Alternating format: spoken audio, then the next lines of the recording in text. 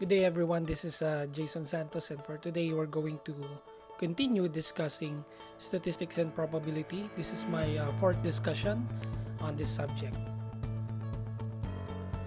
So for today we're going to cover several ways to present data. You have textual, tabular, graphical presentation. You also have frequency distribution tables as well as histogram. For my class, what I did is we performed a mini survey, and then we have the results in this Docs and Google form, which I have used as an activity to discuss to them. So when you talk about data presentation, you have to present the data in such a manner that it would cover all audiences that you have. Let's take note that not all of your audience can easily understood black and white numbers. So we have to take into consideration ourselves, your financiers, your customers, and some of them would only be able to clearly and easily understand data if it's presented visually. So when you talk of data presentation that is pictorial, or you use graphs, you use charts, maps, and other methods, you are using a method in such a manner that it would be visualized and easily, comfortably understood by the receiver. For our first method, we have what we call as the textual or narrative. When you present data in textual or paragraph or narrative form, one would describe the data by enumerating some of the highlights of the data, like giving the highest, the lowest, or the average values. In this case, there are only few observations, say less than 10 observations. So the values could be enumerated if there is a need to do so. So since we are only talking of the highest, the lowest, and the average, and those observations are less than 10, it would just be advisable to use textual presentation. Like for this example, I have the poverty incidence for specific countries at a given time. This is between 1990 to 2011. And what we can see here is that Indonesia has rose when it comes to poverty incidence between 1990 to 2011. Let me transfer my picture here. And Thailand has greatly improved. You see, they were able to maintain their very low poverty incidence up until 2011.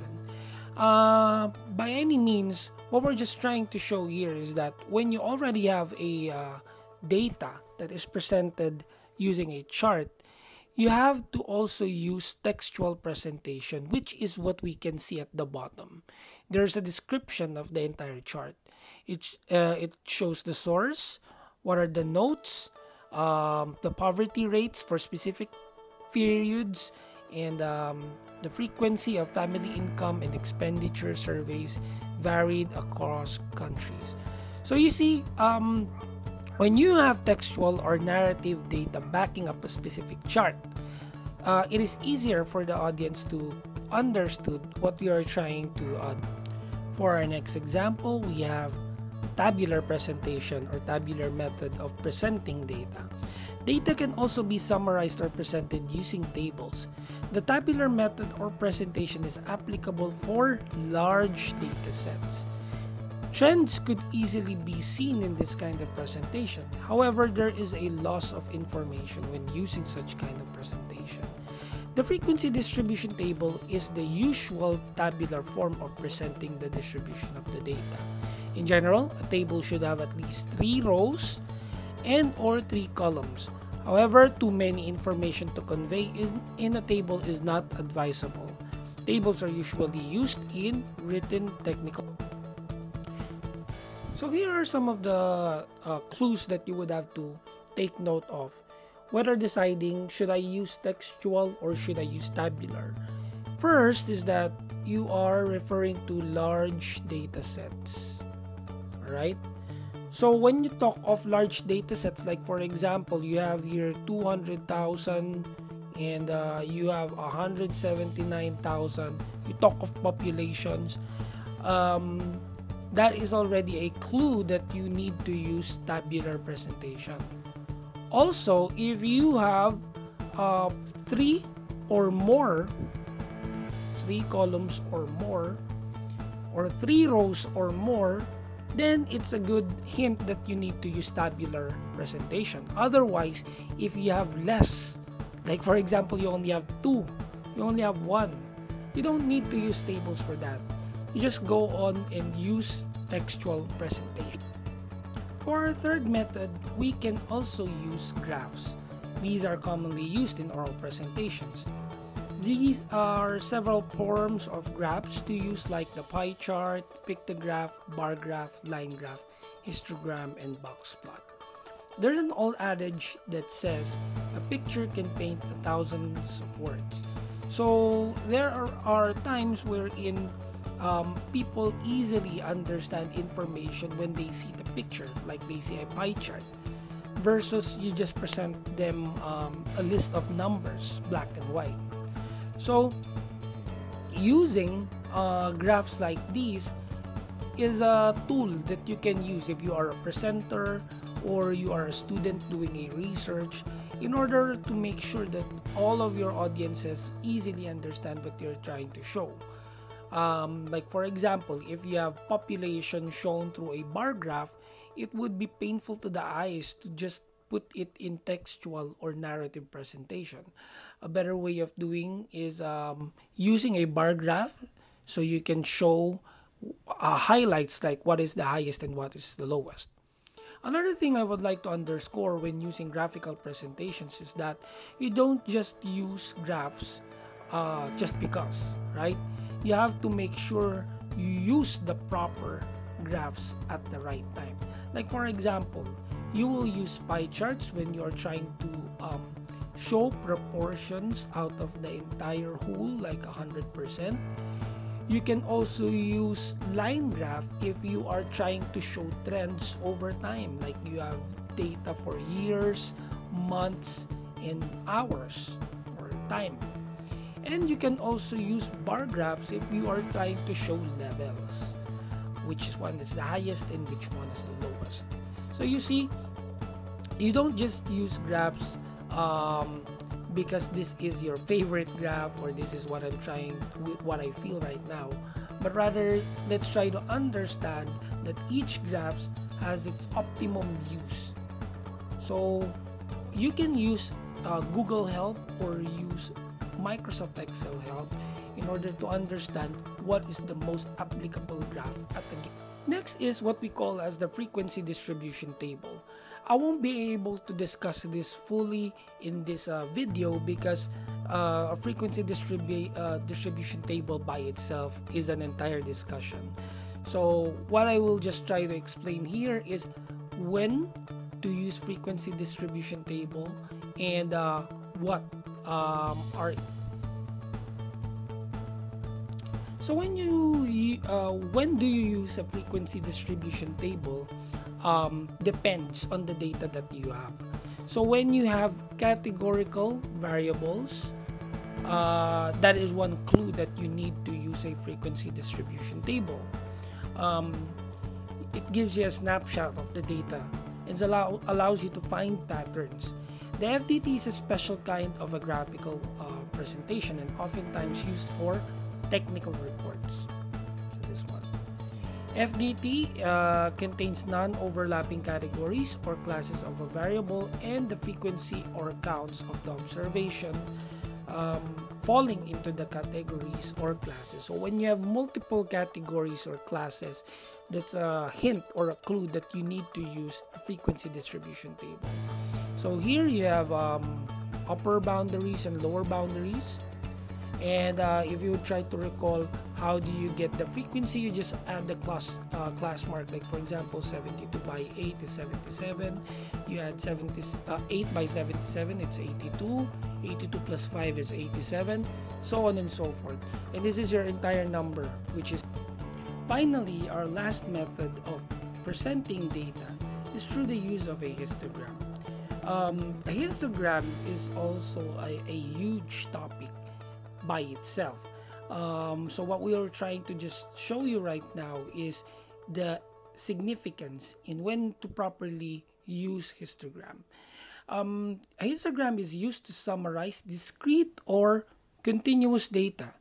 In other words, it provides a visual interpretation of numerical data by showing the number of data points that fall within a specific range, or values called bins.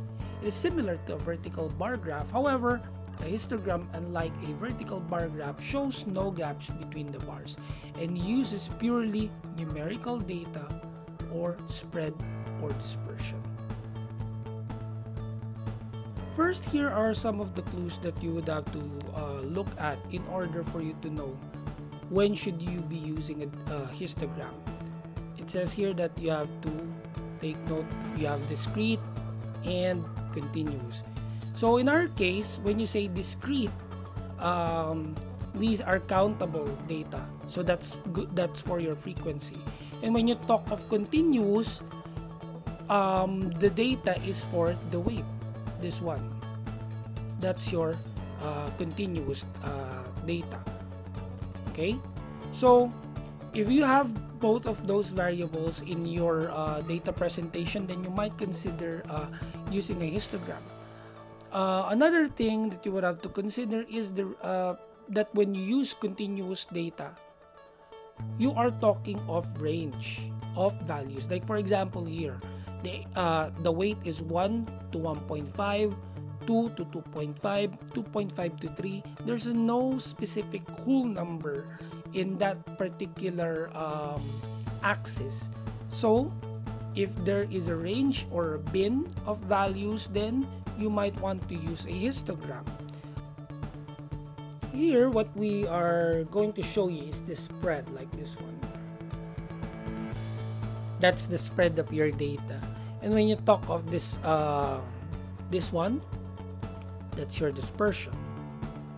So if those are the things that you would like to show or present, then you might want to use a histogram. For our activity, let's try to answer the following questions. I suggest that you pause the video right now, answer this activity in a piece of paper, and come back when you're already done. If you're done, now let's continue to the next slide to see the answers. So first, you wanted to show the lowest and highest scores in the class and explain how did it happen. Since you wanted to explain the lowest and highest, which are just the highlights, you might want to use textual and narrative. For our second example, you wanted to find out the probability a person has neither an insurance or savings account. Since we have the person which is not clearly identified, whether what age, what demographic, what gender, so on and so forth, you are talking of multiple or several categories. And what we have learned earlier is that when you are considering multiple categories, class sizes, then you have to use a frequency distribution table.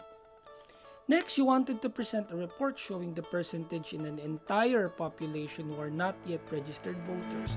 So since you are talking percentage out of an entire whole, which is 100%, then graphical is a perfect choice. But another clue would be an entire population, which could be a large number. So in that case, you can also use tabular, since when you are dealing with huge numbers of data, the tabular is a perfect option. Nevertheless, you can use any of the two. Depends on how you what you would like to point out in your presentation. Next, you have conducted a survey and wanted to find out how frequent basketball is in their choices of sports and totals. So you can use a frequency distribution table, since you already have a hint that you wanted to see how frequent, right, the basketball is as an option. And then finally, you are working as a doctor and wanted to see the distribution of COVID cases between different age groups in your city.